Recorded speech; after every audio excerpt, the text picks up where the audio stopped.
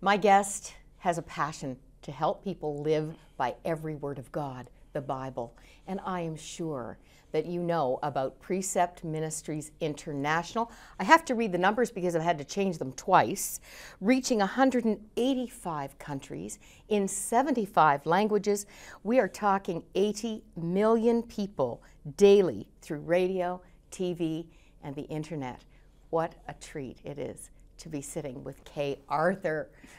Okay. It's an amazing thing. It's an amazing thing.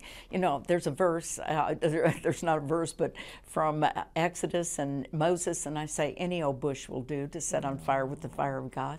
Well, it's not the bush, it's the fire of God. You were making an impact in my new Christian life before this picture was taken. This is the moment when I met you in Kitchener-Waterloo at the Women Alive Conference, 1980. Oh my goodness, we were young things. Oh, how precious. And I love that. 16 years later, yes, we share the platform ministering right here in Edmonton for Women Isn't Alive. that exciting? With dear Nell Maxwell. My, how the Lord used Nell. And she Thank you for those pictures. Much love. Well, I just, you know, you're not just a wonderful person in the kingdom. You have been a very meaningful person in my life. And thank you. You know, it's that many years ago. I probably haven't heard you tell your story in all these years. Been so busy with our colored pencils doing our study. And I'm sure there are people watching who have no idea what an example you are of what God can do. Well, thank you. Thank you. You know, Paul said, by the grace of God, I am what I am. And his grace was not poured out on me in vain, but I labored more than them all. Yet not I, but the grace of God in me. I was a brand new Christian. I was led by the Lord to go to Tennessee Temple. I went to Tennessee Temple. I was divorced from my husband, and I told God to go back after he became a Christian, and then he committed suicide. And so he was 31. Yeah, he was 31. And so I went to Tennessee Temple, and there God told me, you're going to marry Jack Arthur. And I mean, it was just, you know, my family didn't understand my Christianity. They were upset with me. My sister looked at me and, excuse me, this is what she said, I don't give a damn if I go to hell, leave me alone.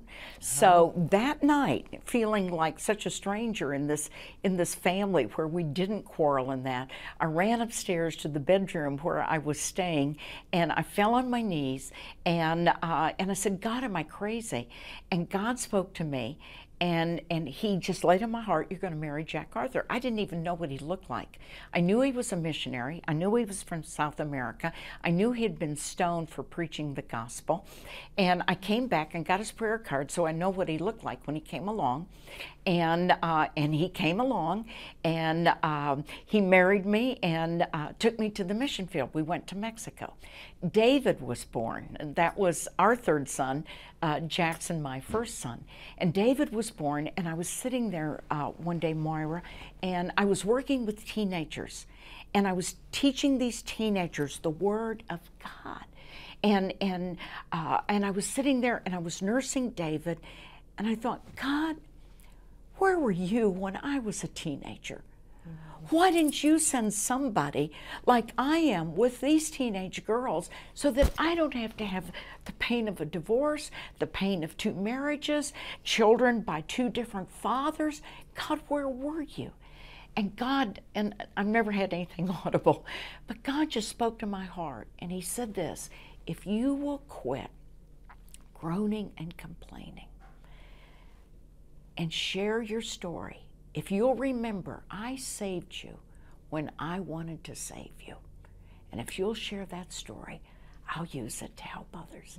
So I know the fact that God led you to have me share this today, that there's someone out there that is listening, that is watching, that feels like they're a second-class citizen because of their past, and they would have to sit on the back row of the church if they ever became a Christian, and how could God accept them, and how could God use them? And it's grace.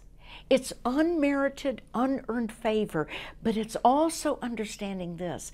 In Ephesians chapter 1, It says, "Blessed be the God and Father of our Lord Jesus Christ, who has blessed us with every spiritual blessing in heavenly places." Now this is the hook.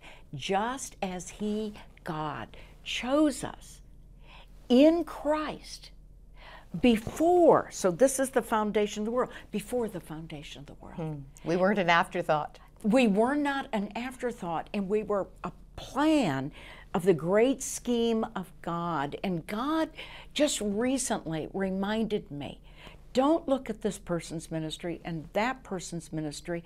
I have a job for you to do. I want you to do the job I want you to do. And I want you to be faithful in that. And after I got saved, I opened the book. I opened it right side up. I opened the book and I began to read. And I thought, God, I didn't know all this. God, why didn't I know it? And I didn't realize that when we get saved, the Holy Spirit moves inside. He becomes our in-resident tutor. He's the one that leads us and guides us into all truth. He's the one that opens the eyes of our understanding. And so it was, and I learned this later, the veil came off the word. Well, then I wanted other people to know it. But I didn't want them to have secondhand knowledge. I wanted them to know that they knew that this is what God said. Because they dug it out themselves. Because they dug it out for themselves. And see, there's so many people that, as Ephesians says, they're tossed to and fro by every wind of doctrine. And on Christian television, you get every wind of doctrine. And a lot of people are they're just praising the Lord to absolute air. And I think, God, they don't know. And God just burdened my heart. Teach them how to study God's Word for themselves. We have Precept Canada, and we have the neatest director, Mark Sheldrake, and Mark has a fire in his bones for establishing people and God's Word. And there's a verse in Psalm 119, verse 102, and it says, "I have not turned aside from your commandments, for you yourself have taught me." And Kay, you're finding people all over the world who are eager to do the work. Honey, we have Muslims coming to the Lord, studying the Word of God and laying down their lives. We have people in Uzbekistan that have been arrested and facing imprisonment, and yet who will not stop. They said, "We will not retreat." And see, the problem is we're reading all the books by people, and I've written some, but we're reading the books by people, but we're not reading his book. And if I don't read his book, and if I don't know what it says, then I can't measure everything that I learn by the Word of God. So we have inductive study courses. What so excited me is we have an inductive study course on every book of the Bible called the Inductive Study Series, where they can use this for their quiet time, and they will know the Bible book by book. How many books did God write? 66. 66. How many does he expect us to know? 66. How many? And I would just say to the audience, very graciously, very kindly, very lovingly, and I can get away with it because I'm 79 years old, but honey and sir, do you prefer the writings of men to the writings of God? Finite men that have limited experience and limited education to the God who is the God of all wisdom.